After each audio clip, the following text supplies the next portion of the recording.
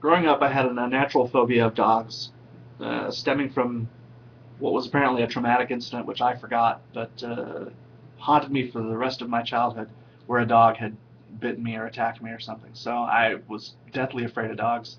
And yet, my parents did buy a dog, a beagle, one of the beagles, a rare beagle that had no black fur. It was only tan and white. And her name was Daisy. And we had Daisy for a long time. And I was kind of cool to her, and she was okay. The next dog my parents got was a Schnauzer named Gus, miniature Schnauzer, and he was adorable, and we became fast friends. And my parents have bought Schnauzers ever since. They're on their third, I think. So yes, but no. My parents have. I have not. I'm a dog guy. I married a cat lady, and I have prevented her from being a cat lady. She's desperate to have a kitten in the house, and I am desperate to avoid any responsibility whatsoever. Plus, you can't write them off as if they were children, and we don't have any children, so why would we have a pet?